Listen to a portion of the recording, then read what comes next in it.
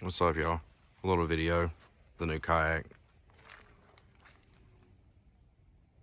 Didn't really look in the other video, the Jeep back there. This thing's nice, man. I don't have the Propel drive in it. I was test fitting this and the rod stuff, the rod storage in the front. See the tubes. Anyway, it's a Titan X 12.5 Propel. Has dedicated XI3 mount, which my XI3 will be going there. This box right here is pretty sick. It's got a dedicated battery box for the electronics with a little pass-through. I'm gonna dual mount. I got a Lowrance HDS Live 9 and a 7. I'm gonna run both of them up here on these. And then when Native comes out, they have a, let me zoom this out a little bit. They have a crossbar that runs across here. So I'll mount them on that bar. It'll be a little better. But anyway, this is nice, the scupper hole. Has a transducer mount under here. It runs through here and runs to this battery and straight out to the units. I just have this box right here. That's my Yak power system, if you guys have never seen it. But that's what I run. It's got a wireless switching system, so I hook everything to that, and then I can control it from the controller back there. But tons of space and access. So you have that compartment there. These right here are removable, which is something they just come out with. They're designed to drill into, so I'll put my power here for the trolling motor. And I'll probably put a couple other things here, and then if I want to change it, I can just get another one of these pieces. But that's all hollow under here, so I have access straight to it from under here. But yeah, this thing is nice, man. Just went and got it registered today so I can put my numbers on it, get them ordered. Because in Alabama you have to register ones that have batteries on them. But comes with a notched out area for the catchboard, but it's not fit for this. See, it'll fall. So what I'm gonna do is I'm gonna take and build, probably get me a little piece to shimmy that off the right distance to keep it on this little platform. You got a space for 3,600 boxes. It says Plano, which I think you probably need to get Planos, because that box right there is kind of snug getting in and out of there. It's like they designed this for a 3,600, but like a weird Plano size one, because that Plano one's kind of thin. It slides down in there a little better. You got the swivel seat, which is freaking awesome. Folds down, has a little strap, which I'm excited about, because I'm always having to strap my seats down when I'm hauling it, because they'll flip up, and I don't like that. This has a little strap. It's got a pull-out drawer. Mine doesn't work worth a crap. I don't know if the plastic's bowed, it looks like. But anyway, it doesn't slide in and out of there. It just grinds. It grinds a lot. I'll have to talk to Native about that. Massive deck space. It's 40 inches wide. Obviously, you've got 4 spots for your rods to go in. I already have one in there because I wanted to see what it looked like. Tons of gear track. You have one of these on each side of the seat. This right here, you've got your battery box for your trolling motor battery. That up there is the battery box for the electronics. So you got this one down here. I've got my 12 volt, 100 amp hour Power Queen Mini. In here is plenty of room, as you can see. And they both have straps in these boxes that are really nice. So I can strap this down and it don't move. And also, that's all hollow under there. So you have tons of access to the hull of this thing. One of the reasons that I bought this one was because of the thought process they put into it. It's really designed for powering things, running things. It's super nice. But anyway, this is my old Kayak crate. This is a 13 by 13 Black Pack Pro. As you can tell, it doesn't fit. So there's no support for it. So if you get one of these, do not get a 13 by 13 if you want your crate to sit flat. So I actually had to order a different one because I have these notches here.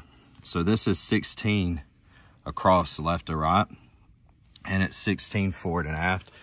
So you can see it goes up there, it's notched. So this is the 16 mark, this is a 13 mark. So I was gonna get a 16 by 16, but I'm bougie and I like special colors. So the only sizing that they had, the new colored ones they just come out with, is 13 by 16. So that'll put me sitting on this platform in this 13 by 13 notch out.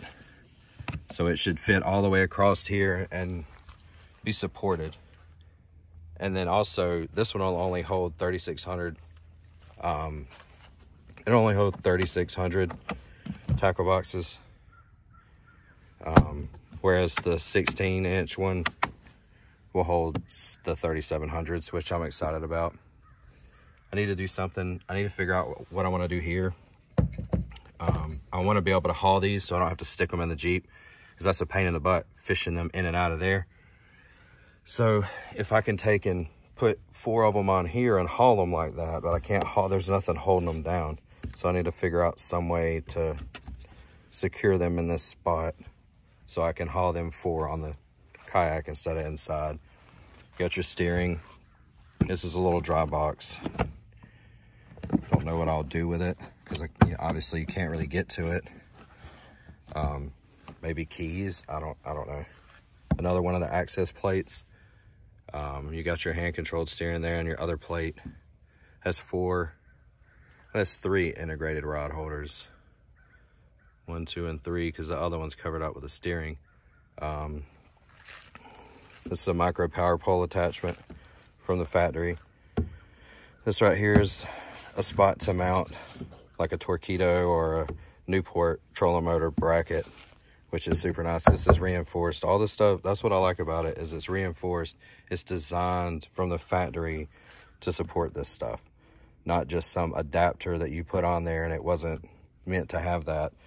Another power pole, micro power pole, so you can run 2 micro power poles, rear motor, and then you can hook up the foot steering. They have a kit for it that you can put in and you can foot control it.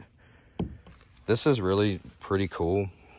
So you've got your rear handles, but it's a gear track with rubber wrapped around it. The only issue I see with it is if you wanted to put something right here, you have to take this off, which is kind of a nuisance. That means you'd have to take all these screws out, pull this bar off, and slide this off to be able to utilize this gear track. It's cool that it's there, but it's an extra step that you have to do to actually utilize it. But yeah, this thing is a fatty, dude. It's 40 inches wide, supposedly a completely new redesigned hull.